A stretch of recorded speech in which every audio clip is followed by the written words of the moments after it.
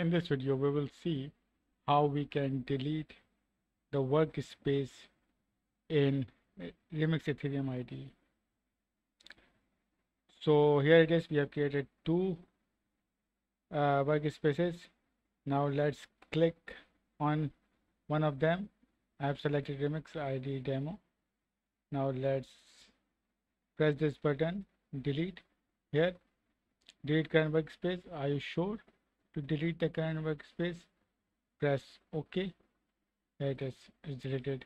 Now let's delete the second one. Here, click on delete. It's prompts you a message. Are you sure to delete the current workspace? Press OK. Here it is. So we have deleted all the workspaces that we have created. So that is the way how we can delete the workspace in Remix IDE.